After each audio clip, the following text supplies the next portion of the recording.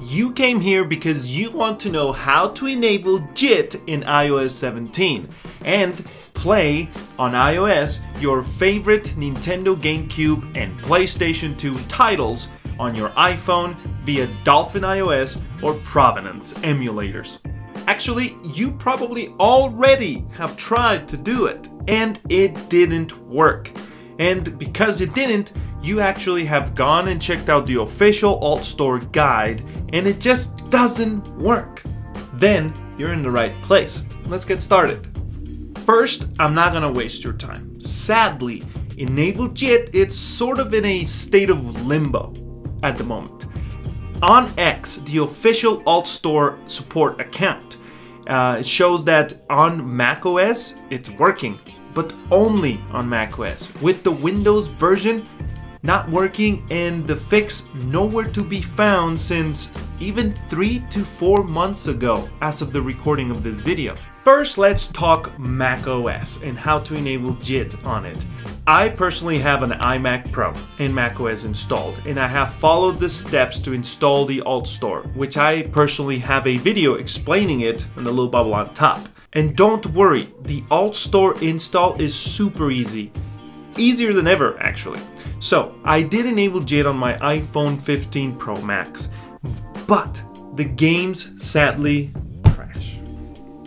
And to make matters worse, you can't use JIT Streamer to enable JIT remotely away from your computer. You can't do it over Wi-Fi local network either. You can only enable JIT or try to via wired USB cable directly to your phone, which is annoying and pretty much defeats the point and purpose of mobile emulating. If I have to enable JIT every time, I might as well play the game that I'm emulating on the computer that's doing the enable JIT. Don't you agree?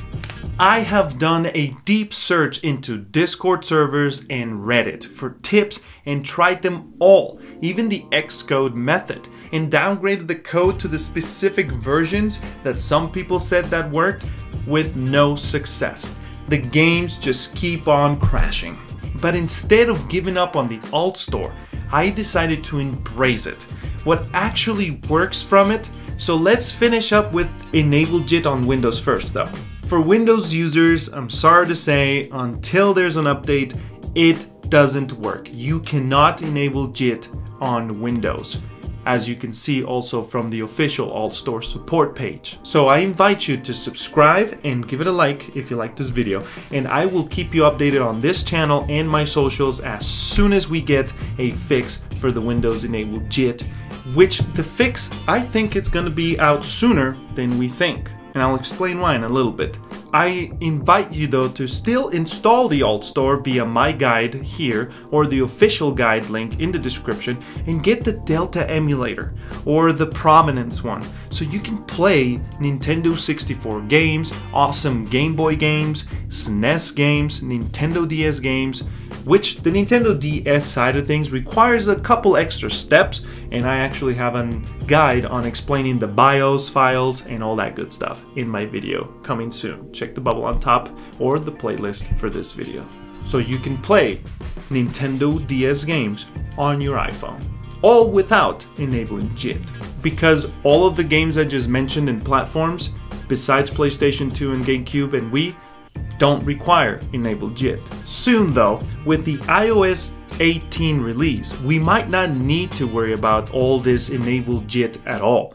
If the EU forces Apple to allow side-loading apps or different app stores, we can expect to have Delta, Dolphin, Provenance, and many more iPhone game emulators working without these annoying extra steps.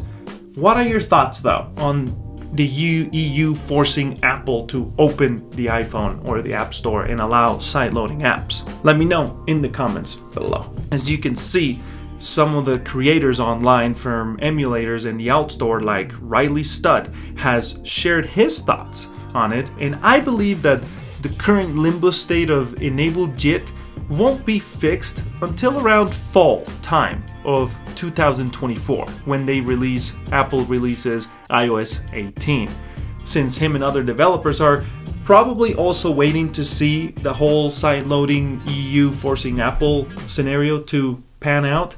I think they're kind of just not going to fix Enable JIT on Windows or even the Mac version more efficiently until those events transpire. To wrap things up, I invite you to install the AltStore because it is worth it. You get to play so many things without Enable JIT. If you need help, check out my guides and let me know in the comments below. And let's enjoy some iPhone emulators, shall we? I'm N107, your host at Richie Rich Labs. It's been a pleasure finding all this out for you, and thanks for your support. Let's keep at it. Till next time, peace.